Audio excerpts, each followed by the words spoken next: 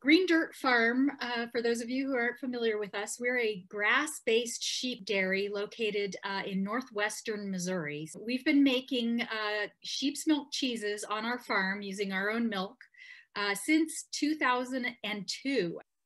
We're often asked, well, what do you mean by washed rind cheese? And I like to say, well, it means we actually pick up the cheese and we take a washcloth and we wash the outside of the cheese with a brine solution. That's the brine solution, or it's also referred to as morge because it has some cultures in it as well.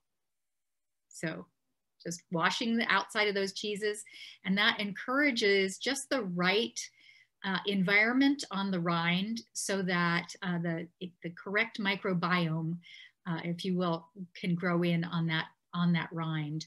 And you can see that beautiful orange color on the rind that's caused by the bacterium Brevibacterium linens. That creates that beautiful orange color. And then this is a photo of our aging room with our hard cheeses and some of our washed rind cheeses. You can see that we also wash the rind of some of our hard cheeses in order to get just the right kind of rind development that we want, similar to the Alpine style cheese of rind. So that's a great little photo introduction to our farm.